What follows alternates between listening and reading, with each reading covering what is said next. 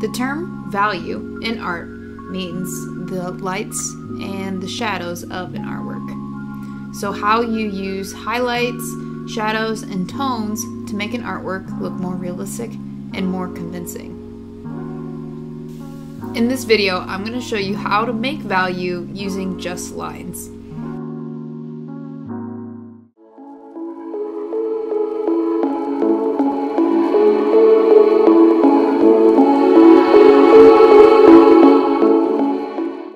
I'm going to show you how to make value with just using lines. We are going to be using a thinner Sharpie and a thicker Sharpie today. So first off, it's good to know the differences between the two.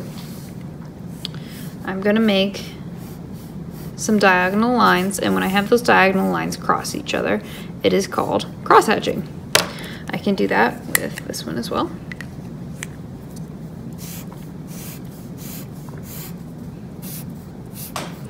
There is quite a bit of difference in terms of tone. So the thicker, wider Sharpie pen marker looks much darker visually versus the thinner one looks much lighter visually.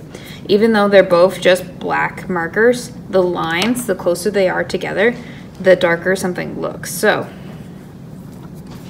for example, if I group up a bunch of lines here, again, visually it just looks a lot darker when they are very close to each other. But if I start to widen the gap, it starts to just look visually lighter with those lines.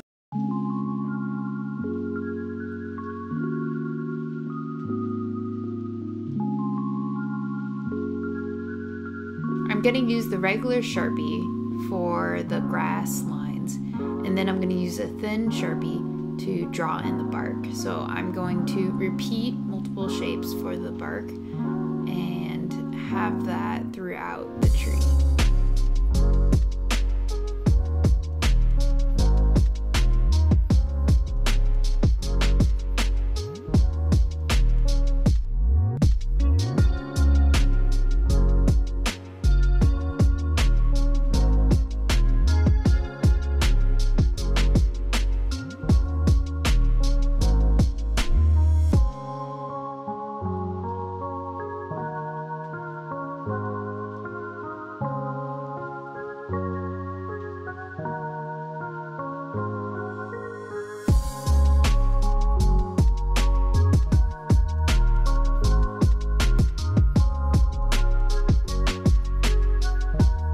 Next, I'm gonna draw some leaves in the tree to make it look from a winter tree to a spring tree.